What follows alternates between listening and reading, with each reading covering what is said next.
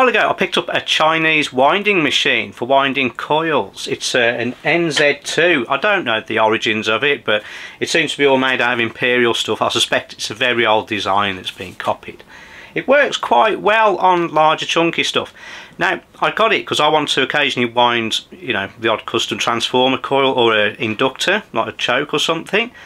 Maybe because I can't get it, or in this case I've got a job where I don't want to buy one. It's ridiculously expensive. I want a 1 millihenry air core inductor.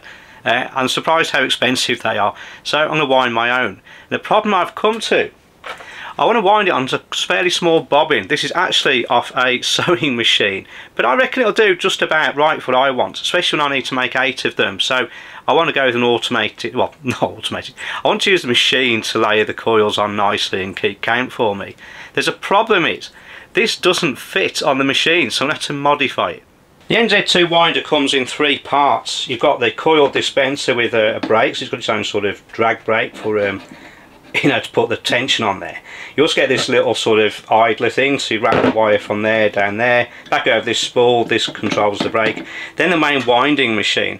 What's really nice with this is it keeps tabs on there. You can adjust down here the settings for the size of the wire. I find that's not very accurate at all, but you just find a happy medium for it. What I really like, and which is why I bought it, it actually traverses the wire feed, so it builds layers up nice and consistently. But you just turn the handle and off it goes. The spindle assembly, this part here, comes out of the machine very easily. You just undo this knob, pull this pin back, and out it pops. This shaft's about 215mm long. It's about 9.6mm diameter here. I think this is a 3/8 inch thread or something like that. It's very old. This end stop on here. Quite a simple part to make. What I want to do is be able to slide this on, which obviously I can't. So this has got a 6mm diameter there. So what I'm going to do is manufacture a new one, so I don't want to ruin this, and I'm basically going to make one with a 6mm thread. I'm going to cheat a little bit, so I don't fancy machining all this long skinny thread. I can see it bending and going wrong, so I'm going to cheat a bit. So for the thread, I'm actually going to use a piece of all thread, which I've already cut down to length. So that's going to go there and screw into this body, which I'm just going to machine out of a piece of steel, like that.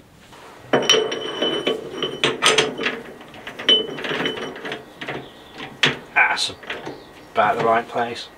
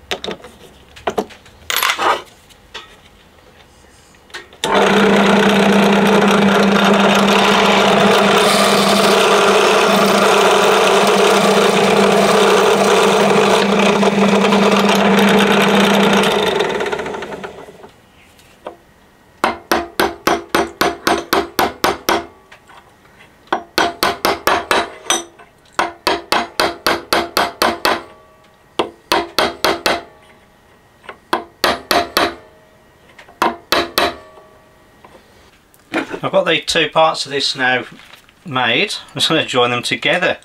But something I've noticed with this, I just need to basically glue this in.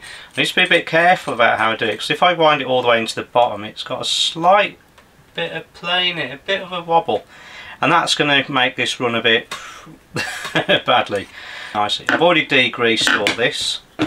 Just going to get a bit of sort of Loctite.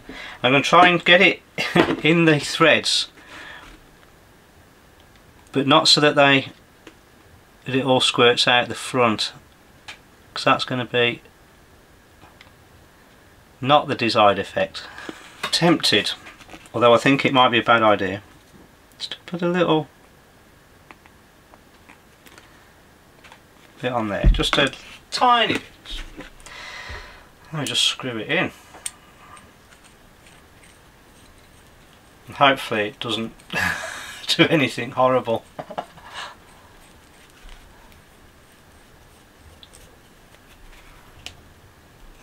So that's at the end of that now. So I'll get my tissue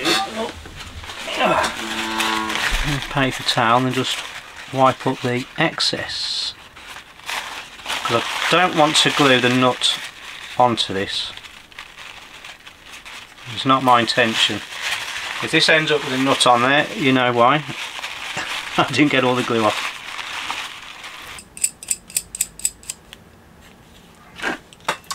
Okay, just nip that up with a spanner. Not too much. Just let that cure up. Just to finish this off, I'm going to give it a nice black finish, a chemical black finish. The first part of this process is to, I think it's like an acid etch, just to clean the surface of this all up. So I'm just going to pour some into this tray. Just needs to be deep enough, I think that'll do. And then simply just lower this in. This goes to plan, put that in the shallow end and lower that there. And we leave that for 10 minutes. I'm going to use a timer. I know I'm like for forgetting. I'm just going to prep the next stage. Another tray there. And another coloured chemical. This is a this is a blue chemical. I don't know what's in it. Bit turned steel black. Forms some sort of oxide layer. Not much longer. Oh, a few seconds. That'll do. Right, got to wash this off. So I've got a nice tall glass of tap water there. I shall just lift this out. Watch I don't get the string in it. Let that drip. And just put it in there. Just let it sit there for a moment.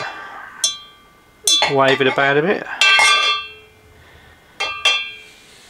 Let's bring it across into the vat of blue stuff, and this will form the black oxide layer, and you'll see it happening. Wow, look at that, right in front of your eyes. Got to start the timer. 10 minutes on this as well. That's had enough time in there.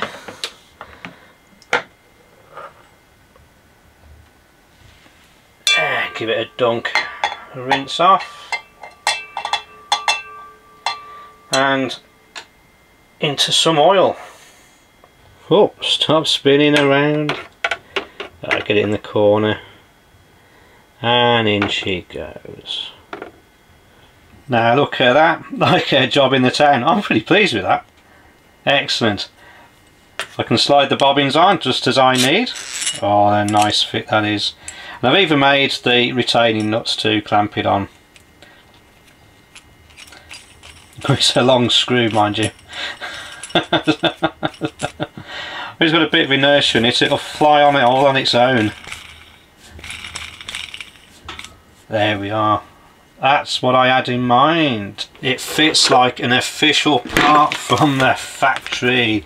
Look at this. Oh, I'm pleased with this. Oh, excellent.